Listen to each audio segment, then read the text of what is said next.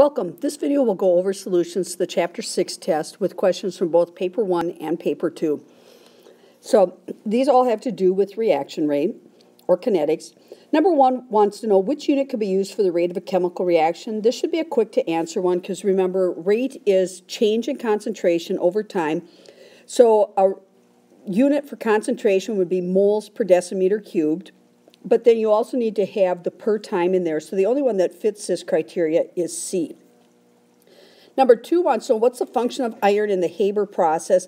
So since it says function, even if you don't know anything about the Haber process and you know this test is on reaction rate, a good guess is that it's a catalyst. And since it's a catalyst, its job is to do two things: lower the activation energy and speed up the reaction. How does it lower the activation energy? By providing an alternative or easier pathway for the reaction to follow. So shifts to equilibrium, nope, doesn't affect it. Decreases rate, nope, that's the opposite of what we want. Provides an alternative reaction pathway with lower activation energy, it's exactly what we want. Reduces the enthalpy change, nope, has no effect on enthalpy change. So C would be the correct choice. Number 2 showed up again on the second page here, so I'm going to jump to number 3. The formation of nitric acid from nitrogen dioxide, exothermic, reversible, blah, blah, blah. So again, we're looking at what effect does a catalyst have. Remember, a catalyst increases rate, it affects forward and reverse reactions equally, and it lowers the activation energy, which is why it affects the forward and reverse reactions equally. What it doesn't affect is the equilibrium or the yield. So A, it increases the yield, not true. Increases the rate of the forward reaction only, not true. Increases the equilibrium constant, not true. Has no effect on equilibrium position, that's true. It only affects rate. Question number 4 wants to know what quantities in the enthalpy level diagram are altered by the use of a catalyst. This is a really good way to see why forward and reverse reaction are affected equally, but enthalpy isn't. Because what happens is, remember, you start with your reactants here and your products here. So I can see this is endothermic because the products have more energy. And what a catalyst does is it lowers this hill. Because normally, to get to the top of this hill, that's the activation energy, whether you get to the top of that hill coming from the reactants to the products or the products to the reactants, either direction, forward or reverse, you have to get to the top of the hill. That's where the transition state is and where the products get made as the collisions occur. So what a catalyst does is it brings this hill down to, say, here, and so both 1 and 2 decrease in value, takes less activation energy for the forward and the reverse reaction, so they're both going to be faster, but delta H, or 3, remains unaffected. That's going to be the same no matter how much your catalyst speeds up the reaction rate. So A, 1 and 2 only are affected by the use of a catalyst. Number 5 was a little bit tricky. Curve X on the graph below shows the volume of oxygen formed during catalytic decomposition, just means you use a catalyst, 1 molar hydrogen peroxide, and so it says it's curve X right here, so you see that it's got a nice fast rate, nice long equilibrium there, or plateau. So which change would produce curve Y? Well, what you have to notice is there's two things about curve Y. It's showing it has a slower rate, but it's also showing it has a slightly greater yield. Not a lot, but definitely greater. So when you look at the 4 choices, those would all produce a faster rate, or slower rate, I'm sorry. Adding water is going to dilute it a little bit. Adding some 0.1 molar hydrogen peroxide will also dilute it. A different catalyst could make it go slower, and lowering the temperature would make it go slower. So the question is, which of those would also affect yield? And only the 0.1 molar hydrogen peroxide would affect yield because it would add some more hydrogen peroxide or some more of your limiting reactant, as well as slowing the rate down. So only B would do both. Question number 6 tells you hydrochloric acid is reacted with large pieces of calcium carbonate. Then it's repeated using carbonate powder, calcium carbonate powder. So what you've done is you've changed the size of one of the reactants. And so what effect will that have on activation energy and collision frequency? Well, it'll have no effect on activation energy. That's not going to change the required energy, the minimum energy needed for successful collision. It will increase the collision frequency because now the calcium carbonate is much more available, much more surface area for the hydrochloric acid to hit. So B, activation energy stays constant, collision frequency increases. Number 7, which can increase the rate of reaction? Increasing the temperature, yes. Adding a catalyst, yes. Increasing concentration, yes. So D, all 3 of these will increase the rate. Number 8, sodium carbonate and hydrochloric acid react according to the equation below. Which conditions will produce the fastest initial rate with 2 grams of powdered sodium carbonate? So this reactant is being held constant.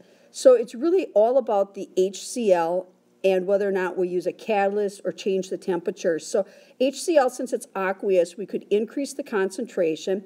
So as we look at the 4 descriptions, the volume of HCl is not going to matter. What's going to matter is the concentration. And you notice it's either 1 or 2 molar. So the 1 molar is not going to give as fast a rate. So either B or D, the 2 molar. The difference in the 2 conditions are the temperature, 323 and 348. So D, the warmer temperature, will yield my fastest initial rate. Number 9, under which conditions will the reaction between 1 gram of calcium carbonate and excess hydrochloric acid be the fastest? So it's the same equation we were just talking about.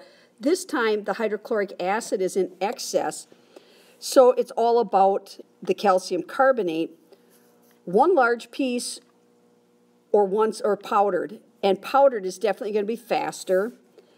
Even though it's in excess, more concentrated hydrochloric acid will certainly increase the frequency of collisions. It won't increase the yield, but it'll increase the frequency of collisions. So 2 molar and powdered calcium carbonate will be my fastest rate. Number 10, same equation. Equal masses of powdered calcium carbonate were added to separate solutions of hydrochloric acid. The calcium carbonate was in excess. That's a big thing. So HCl, the concentration will be a factor, as well as temperature. Volume of HCl won't be a factor as far as rate, but it could affect yield. So they want to know the volume of carbon dioxide was measured at regular intervals. Which curve best represents the evolution of carbon dioxide against time for the acid solutions shown in the table? So 1 and 2 have equal yield. So they must have had equal moles of HCl being used, but they have different rates. 1 has a greater rate than 2. So even though the amount of the total moles of HCl would be the same, the concentrations would differ for these 2. And then when I look at 3 and 4, I see the same situation. 3 and 4 have the same yield, but 4 has a greater rate, or 3 has a greater rate than 4. But these are both less than 1 or 2. So I've got the most HCl with 1 and 2, a greater concentration with 1, and I've got the least HCl and the less concentration for 3 and 4, as well as just plain less of it for reaction 4. So if I look at this, 25 centimeters of 2 molar would give me, if I think 0.025 times 2, this is going to give me 0.05 moles of HCl. 50 centimeters cubed of 1 molar is also going to give me 0.05 moles of HCl. And 25 of 1 molar is only going to give me 0.025 of HCl. So I know that this is either going to be graph 3 or 4, because this is the one with less yield. It just has less HCl reacting. These are going to produce graphs 1 and 2. So the question is, which graph is 1 and which is 2? Well, the more concentrated is going to produce the faster rate. So this is graph 1. The second one would have to be graph 2 because it's going to have the same yield because it's got the same number of moles. And then it would make sense that 3 would be down here. It would produce, it has a fairly fast rate, at least a rate comparable to number 2. See that they have the same rate here, but not as fast as 1 where it was the highest concentration. but definitely produces far less. So this is my best option here is 1, 2, and 3, or letter C. Number 11, sketch 2 Maxwell-Boltzmann energy distribution curves for the same sample of gas, one at temperature T and one at the higher temperature T prime. I labeled mine T1 and T2. Label both axes, so you got a mark for knowing this is number of molecules on the y-axis and its energy on the x-axis. So it's mostly a bell curve, and then you've got the run out to the right. And then your second line, T prime, is going to have to shift right and be slightly lower. It's showing you got the same number of particles, so this should be the same under the area under the curve roughly, but you've shifted more particles to the right. More particles have more energy, so your peak is a little lower, but the whole curve is like falling toward the right a bit. And then the other thing you should show is you shouldn't have any particles at the origin or at zero energy, because zero energy would be absolute Kelvin, and we haven't even been able to do that experimentally. The explanation is that the higher energy means there's more collisions, and that means there's more collisions with more energy, so there's going to be more success. Number 12, they gave you a curve to start out, pretty standard curve, CO2, and then on the next page here, explain the shape of the curve, and this was a 3-mark question, and what they really want you to know about that exponential curve is that your initial rate of reaction is your fastest. The slope is positive, so it's a product, but the rate immediately starts decreasing over time because there are fewer reactant particles left to collide. You also could have noticed that it eventually comes to equilibrium. That's the flat spot up there. But they wanted you to observe 3 distinct things about this. The positive slope means it's a product. The initial rate is the fastest, and it decreases from that point forward because of fewer reactant particles. It reaches equilibrium. Then number 2, sketch a curve you'd obtain if you had double the volume but half the concentration. So similar to an earlier question, double the volume and half the concentration. 2 times the half means that overall I've got the same moles of hydrochloric acid, so my yield is going to be the same. I'm going to reach the same end point up here eventually, but I'm going to do it much more slowly with a weaker concentration because the particles are not going to be able to find each other or collide as easily.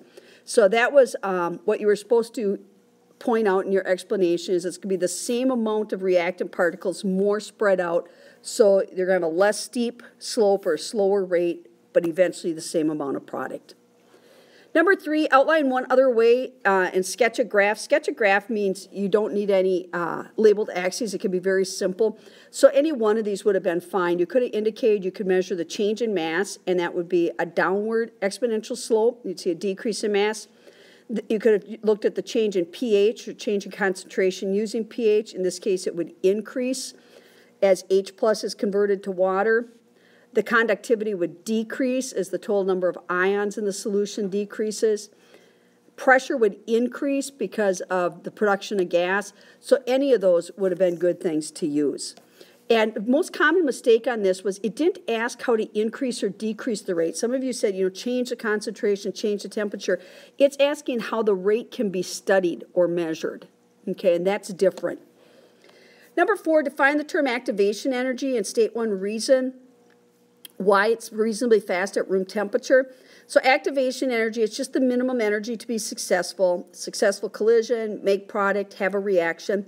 Now remember, activation energy and the energy of the particles are 2 different things. Activation energy is like the standard you have to reach. Like if 90% is the cutoff for an A, that's what you have to get. Your score is still going to be different. You're going to get your score and compare it. So the energy of particles